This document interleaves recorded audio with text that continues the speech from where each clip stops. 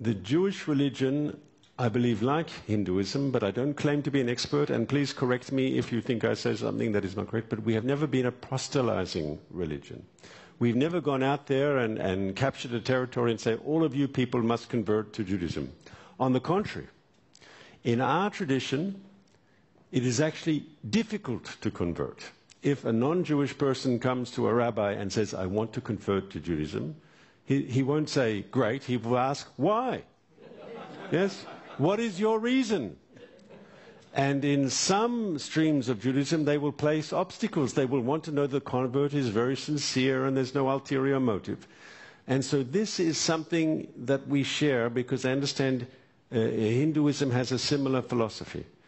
But it's also one, I said before how Jewish people in India lived with tolerance without anti-Semitism, and I say it again, you can be proud of this.